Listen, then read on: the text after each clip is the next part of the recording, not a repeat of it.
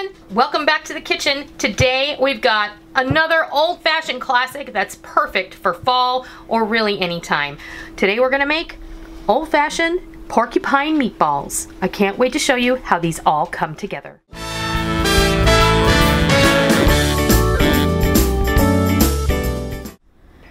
We are gonna make good old-fashioned porcupine meatballs for dinner.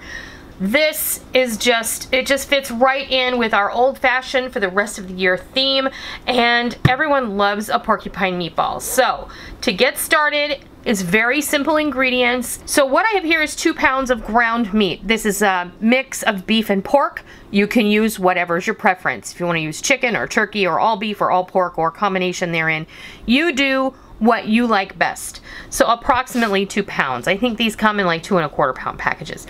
But we're gonna mix that with about 1.5 cups of rice. Now, you can use long grain rice, but you're gonna need a little more liquid, or you can do what I do. This is parboiled rice, and it needs approximately 25% less liquid to cook. It cooks faster. I like it better when I put it in something like this or in my stuffed cabbage rolls. You don't want to use instant rice here. Instant rice is just going to turn to mush, and it's just not going to work. We're going to season the meat up with 1 teaspoon each onion powder, garlic powder, salt, pepper, and Italian seasoning. We're going to make a gravy out of 1 large family size can or 3 small cans of condensed tomato soup, 28-ounce can of petite diced tomatoes, and we're going to use some tomato juice in the meat mixture. I don't know how much that's going to be. We'll know later when we finish, and I'll let you know.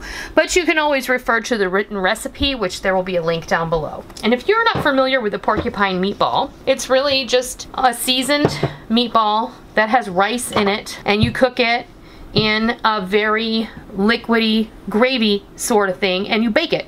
And then as the meatballs cook from the raw state, because we're not going to brown them or bake them off, the rice absorbs the gravy and all of the flavor, and it's just delicious, and we love it. Into our meat mixture, we're going to put all of our seasonings and all of our rice. And we're just going to get in here. There's really no reason here to use anything but your hands. Just get it all mixed up really well. And the other thing I'm gonna say is we're gonna start putting in some of this juice. The tomato juice is gonna help loosen the mixture a little bit. It's gonna help tenderize the meatball so you don't end up with little golf balls. You don't want that. If you do this just the right way, the meatballs are gonna be beautiful, tender, and the rice is gonna be tender, and everything is gonna work together really, really well. So I put about 1/2 cup of that juice in there. I think I'm gonna add just a little bit more.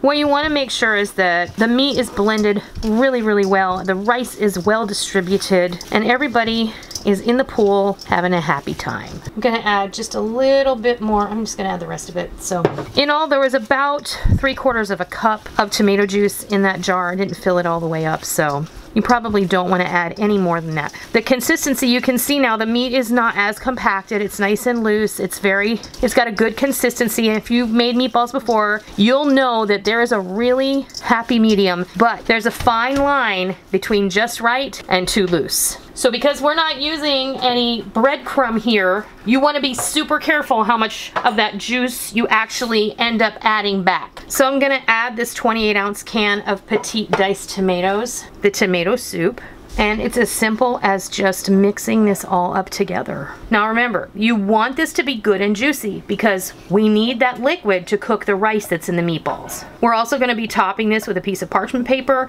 and then we're going to be covering it with some foil, because you want to create a steam environment so that the meatballs and the rice cook just right. Now all you have to do is form your meatballs, and I'm using a scoop so I have a somewhat uniform size, and I'm just going to pop them right in the casserole dish with the tomato soup mixture. And when I'm done doing this, I'll be right back and I'll show you what this looks like. Okay, I have finished forming my meatballs, and they're all ready to go. Fit them in the pan. They don't have to be in any specific pattern or anything. Just toss them in that gravy. And then what I'm gonna do now, because I'm using a piece of aluminum foil, and tomato products are acidic and they will eat through aluminum foil. I don't really like to use aluminum foil a whole lot on top of things, especially tomato-based items. but in this case we have to. So a piece of parchment on top, and you're good to go. And I'm gonna just seal this up.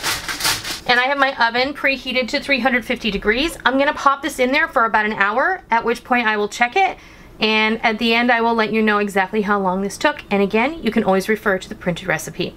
So I'll be back as soon as these are done. Well, there you have it. Our porcupine meatballs were in the oven for about an hour and a half, and they're perfectly done. They're moist, they're tender, and a lot of the liquid did exactly what it was supposed to do, and it cooked up into that rice, and it made the meatballs super flavorful. We are serving these with mashed potatoes, because that's how we like them. You should serve them how you like. You ready to taste?